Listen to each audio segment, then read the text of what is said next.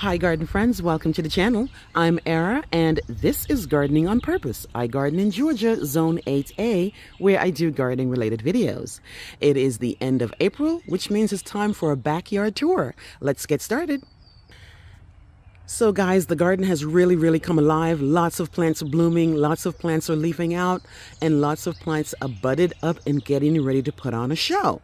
So as I enter the garden this way, from the west side of the house, I have two hanging baskets that I've been on this little hanging baskets kick, and I actually did a video for this, but then turned out that I was doing a lot of sniffling because my allergies were acting up, so I didn't really like how it sounds, so I decided not to publish it.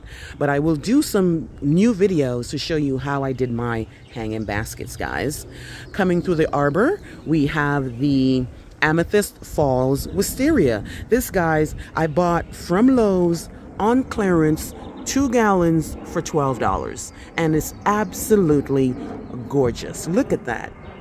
It is not the invasive one, and this is actually in a container, so it will be contained. It won't go too haywire, and I'm really loving the wisteria. Look at those purple blooms, guys. As I come through the arbor, this is where I have my Maya lemon. I have my 3 Japanese maples in containers.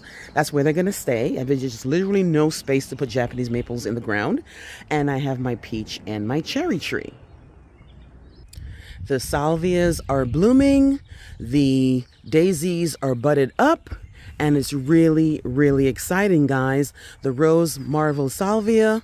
Then we have the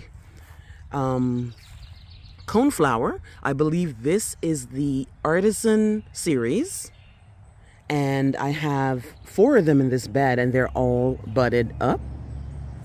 This bed up here also has White Mountain daisies, and those are beginning to open.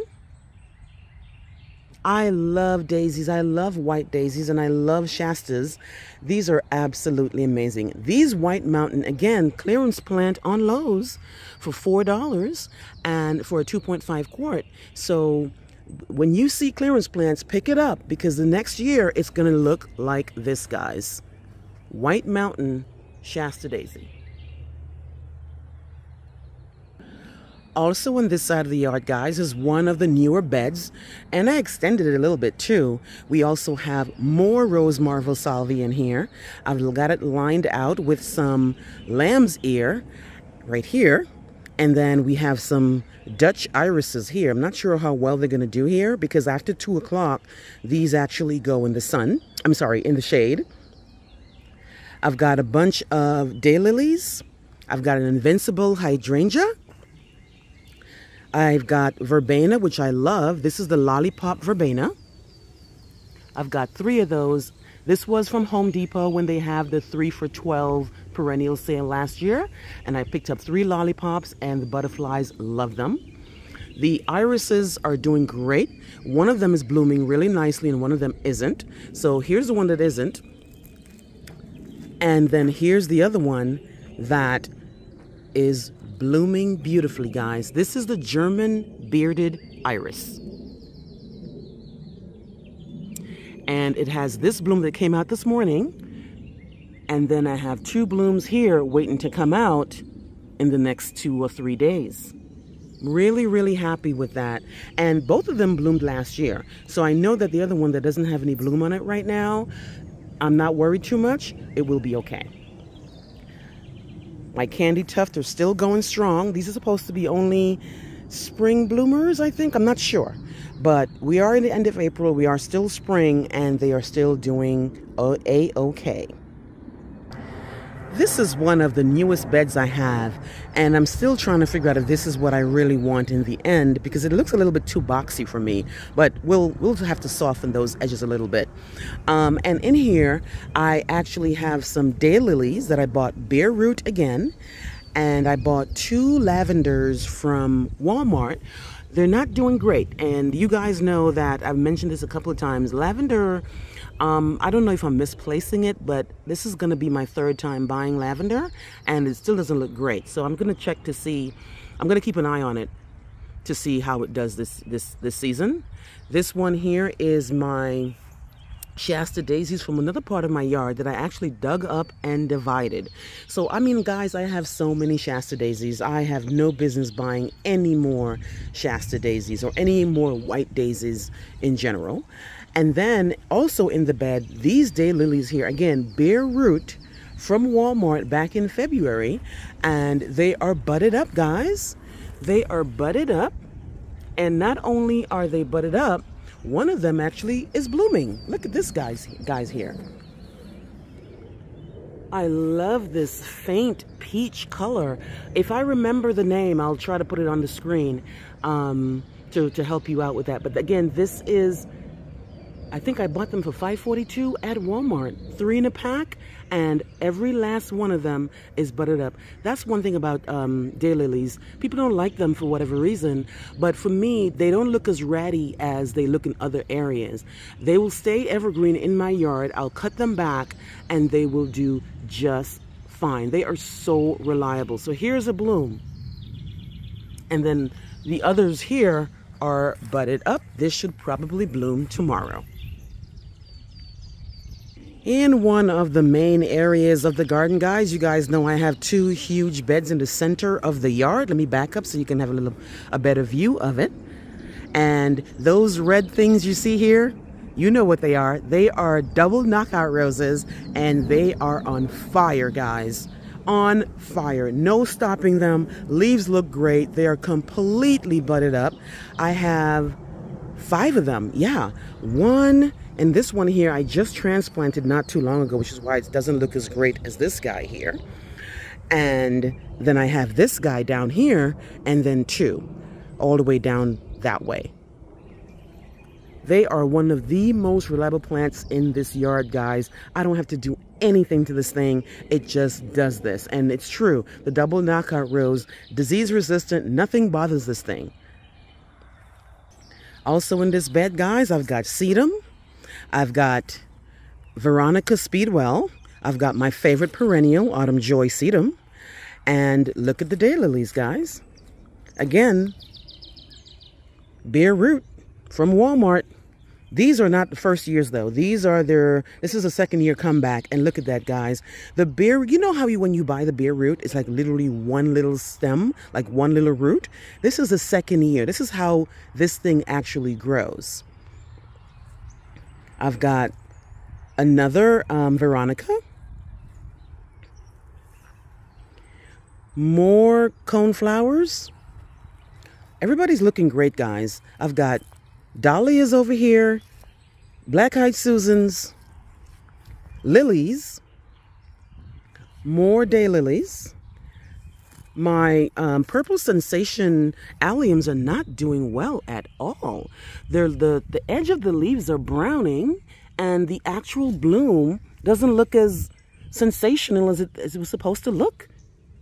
Let me know how yours is doing. Purple Sensations alliums, I bought these at Lowe's, the bulb, and I planted them. And I planted them a couple of places around the yard, and they're all doing the same thing. They seem quite stunted. So let me know if you have Purple Sensation allium and how it's doing. This is my bee balm, looking really nice. As you know, bee balm is susceptible to mildew, so I try to give it some space between each plant. And these are all my daisies, between the Amazing Daisies from Proven Winners to Shasta Daisy to Mountain Daisies. They're all budded up, guys. Such a reliable perennial, guys. I might divide this one because this one's getting huge. All these are daisies. This is a spin top, I think it's Gaillardia, or blanket flower. More daisies, guys. When they had that sale, for $4, I picked them up. And they've grown so well in my yard. And now I might have to divide and give away, which is always a great feeling for a gardener. More of the Purple Sensation allium that's doing the same thing. Brown edges and not very sensational blooms. I was really, really hoping that this will do well. More Veronicas here. And again, a huge weed that I need to pull out. Like, look how this thing is here. And then I have, of course, the Purple Homestead Verbena. Really, really nice, guys. The back bed is looking great too. What's in here? We've got Periwinkle Pugster Butterfly Bush. We've got Leotris. We've got Adam's Needle Color Guard. We've got Lamb's Ear. That's the Adam's Needle. The Lamb's Ear, again, transplants that have tripled in size. And all this area that looks kind of bare, it's not bare. This is all seedlings from my coneflowers. So I need to pull those seedlings out. They're not weeds. There's a lot of seedlings in here that I need to pull out. So this area is a big area full of coneflowers. I've got a dahlia that I bought. I mislabeled it, so I don't know what color that is, and I actually might move that Lamb's Ear. More Adam's Needle Color Guard. We got balloon flower right here. And guys, look at this white Gora. It is beautiful. Right against the red barberry and the yellow Sunshine Ligustrum. I'm really, really liking this Gora. I have the pink Gora, so this is the pink Gora that I divided, so that's why it looks smaller than the white. But this one was not a clearance plant. This was a plant I bought from Lowe's for $7.48, and they are doing absolutely amazing. These are my mums, third-year mums, so don't throw away your mums, guys. They do come back, and they do bloom. So this is 3 years worth of mums. And every year they bloom in the summer and the fall. I've got yarrow, guys. Yarrow is completely budded up. Got 3 of those. Clearance plant from Lowe's. I've got Coreopsis, again budded up.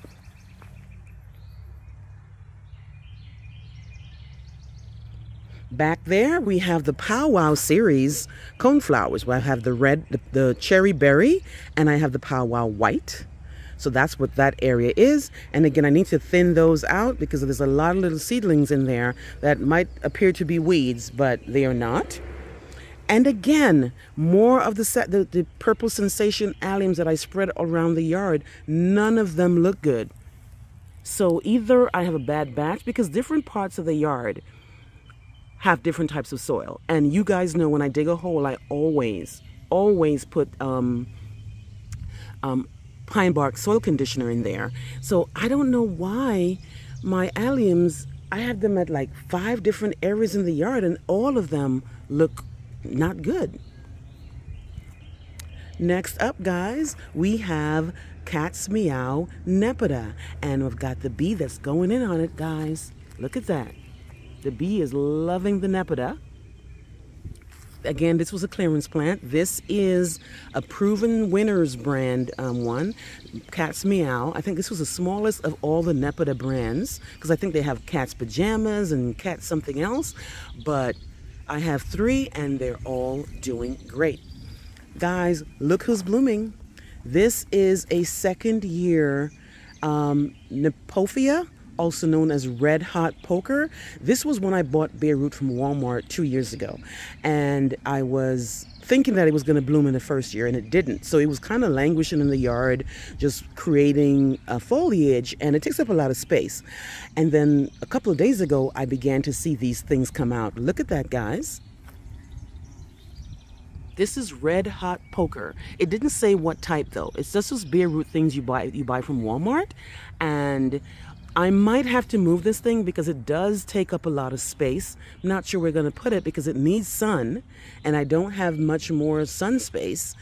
But after waiting 2 years to bloom, I'm not giving this away. I'm going to make it work for its money, guys. This is Kniphofia, also known as Red Hot Poker. I've got some more sedums in here. And guys, my Purple Flame Phlox is blooming. Again, this is a Monrovia brand that was on sale for $7 at Lowe's. Because you know the Monrovia brands are usually a bit more expensive. So I think this was usually $13.98, and I got this on sale for $7. Looking really, really great. I have the Purple Flame, I have the Coral Flame, and I have the White Flame. Guys, I'm gonna have to dig up my lamb's ear. It's too much. I bought 2 lamb's ears, guys, 3 years ago. Just 2, like 2 in the 2.5 quart. And I have put them in the yard and they have grown so much. I've divided so much and it just keeps spreading, not in a bad way, but enough where it's taking up the space that I need. So I might have to dig this out. Guys, the petite rose is doing great. As always, I've got my Leotris back here. These are blooming purple Leotris. And also back here, I have some Landini lilies. I've got some tiger lilies. I've got some stargazer lilies. A lot of lilies back here. And then also back here, guys, I have my Summerific hibiscus that's finally coming out. And then this one here is not Summerific. This one here is the Bloomables brand. I think it's, this one is white and it's come out by the Bloomables brand. Also in this area, guys, I have my Eryngium. Same like the Red Hot Poker, where I bought it thinking that it was going to bloom. Thinking it was going to bloom in the first year, and it didn't. And then this year, guys, it shot up. I can't wait for these to bloom, guys. They're supposed to be purple, and look at that. They are all budded up from doing nothing that first year.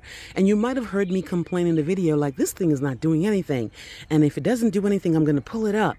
And it must have heard me, because it woke up.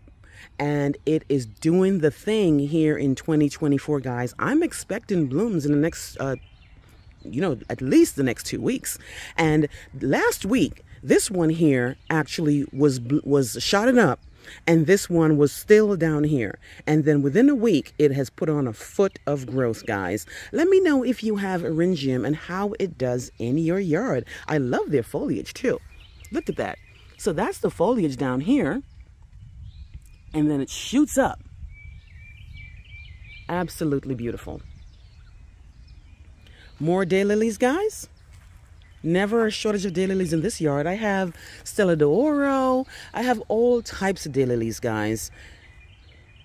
I've got a lot of perennial hibiscus. This is the, this was a Lowe's brand, I believe. And I have one here, and I have another one here. So this is the second major bed, guys. So let me just pan so you can see. So you just saw the first main bed, or the center bed, and then here we are in the second main bed. So let's head over to my bare root roses area. Now, guys, my roses are doing so great. I'm so happy, and I know you know because I talk about it a lot in the video, but the roses that I bought in February, Bare Root did a video on it, showed you guys what I bought, showed you me planting them, and they are doing absolutely amazing. This is Rio Samba. This is Gold Medal. This is Pink Peace. And look at this huge Mr. Lincoln, just showing off, absolutely showing off. I've got another one, Della Reese, that hasn't bloomed yet. This one is Oklahoma.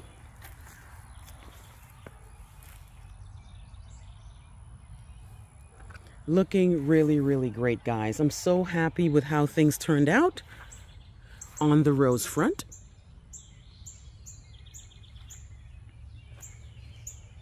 This one I don't know what it is, and I've asked in my last video. I've checked the comments to see if anybody figured out what it was. This one is a white one with a buttery, creamy yellow. It smells like citrusy.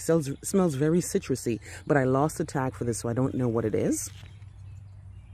This one is Gold Glow. Here we have Moonlight in Paris.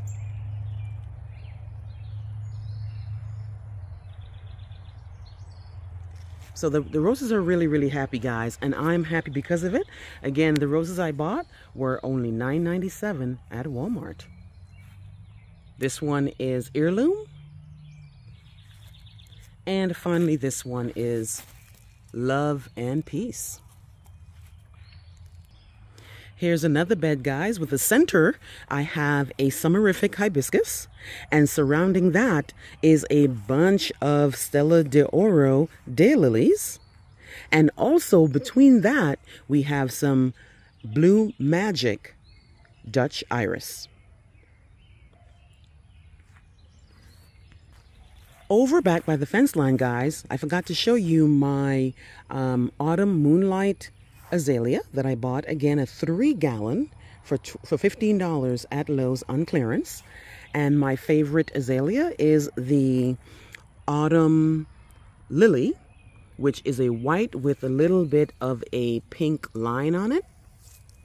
Again, more daylilies lining the beds.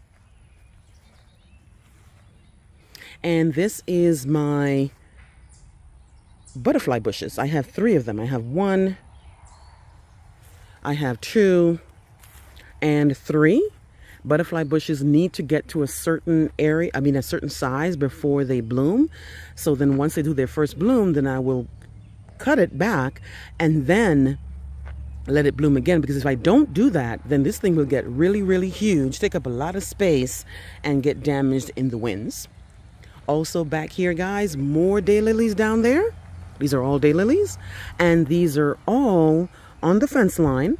I moved all those, you might have remembered that I actually had, what did I have here? Crepe myrtles. I had crepe myrtles, a Delta series crepe myrtles, and I moved them all, and I just put these recurve privet here because they are evergreen, with the hope that this will grow up to at least 5 to 6 feet, and it will, create some sort of a barrier between me and my neighbor. I've been working on a little project back here, guys. I've been looking for space, and I found some space underneath this pear tree. I actually planted some hostas.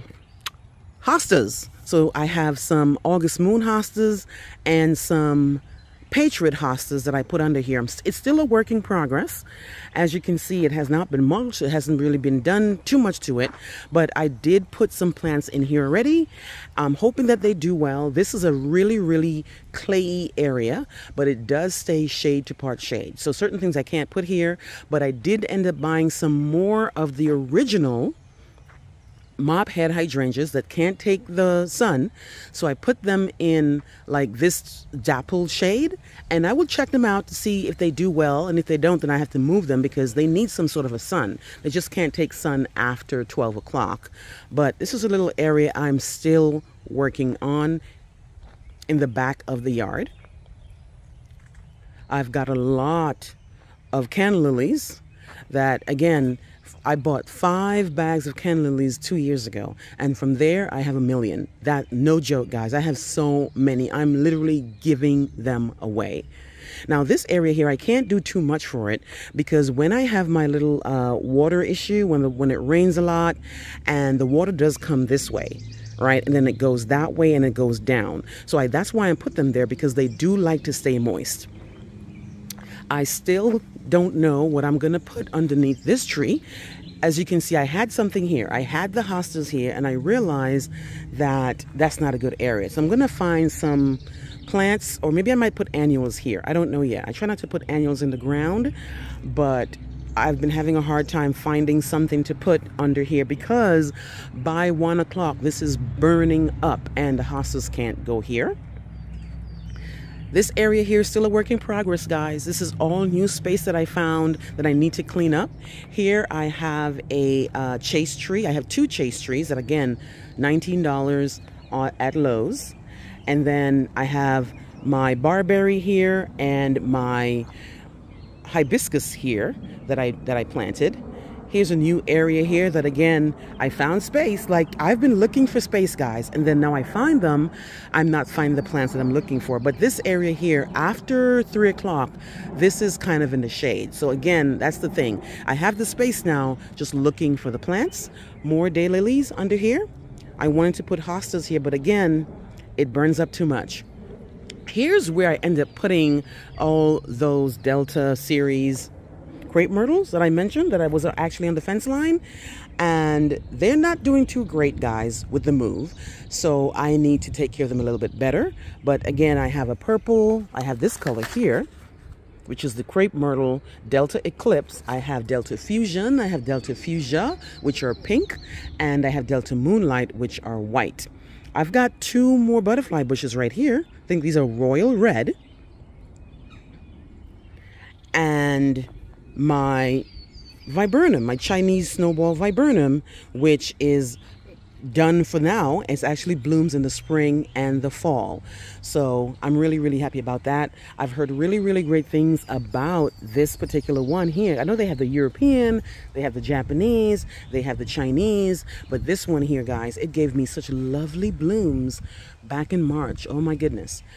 And finally, guys, I want to show you the edible garden. As you can, I don't know if you remember, if you got a chance to look and see, but I did plant up my my edible seeds. So I have cucumbers, I have bell peppers, I have cantaloupe, I have green beans, I have spinach, I have strawberries, I have blueberries, I have butternut squash, guys, and most of them are beginning to show a little bit of movement. So for example, here's the garden bean, which is the green bean, and I've got movement here.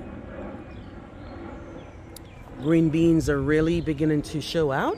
Not show out, but they actually are coming out. Cucumber.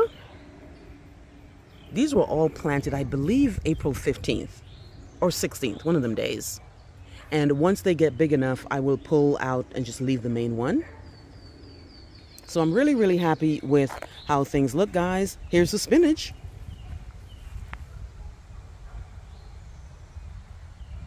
And here's the butternut squash.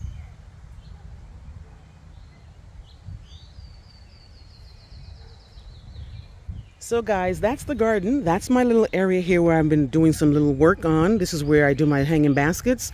This is where I am working on little projects here. So the garden is looking really, really great, guys. I'm really, really happy with how things turned out. Well, last thing I want to show you is my hosta garden and my macrophylla hydrangea.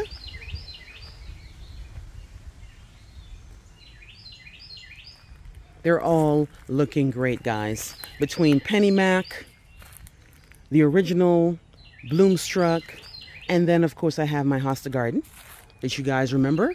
All these hostas are doing really, really great.